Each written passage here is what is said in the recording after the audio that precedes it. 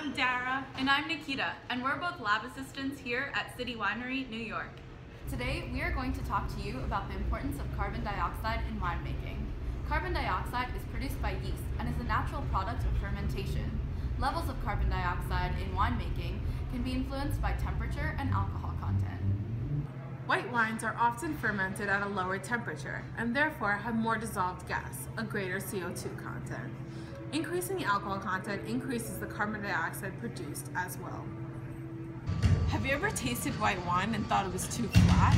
Or red wine and thought it was too harsh? Well, that is directly related to the carbon dioxide level of the wine. For the consumer, carbon dioxide enhances the aroma of the wine or increases the freshness or spritz of the wine. There are a few ways to test the carbon dioxide levels in wine. A simple way to do this is by using the Carbodoseur. The Carbodoseur is a method of analysis that begins with the measured amount of wine. First, you need to take your sample of wine. Make sure you do this from the source and do it as gently as possible to avoid bubbling and losing carbon dioxide from the wine sample. So here I have 100 mLs of white wine. Now that we have our sample, we can take its temperature. We see that the temperature reads 14.8 degrees Celsius. And we can go ahead and cap the Carbodoseur. Make sure that you screw it on as tight as possible. So give it a nice shake and then let go.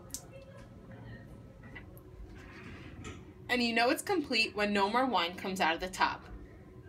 This device is designed so that the only way the carbon dioxide can leave is through the tip. Remember, the amount of wine displaced by the leaving gas correlates to the amount of dissolved carbon dioxide.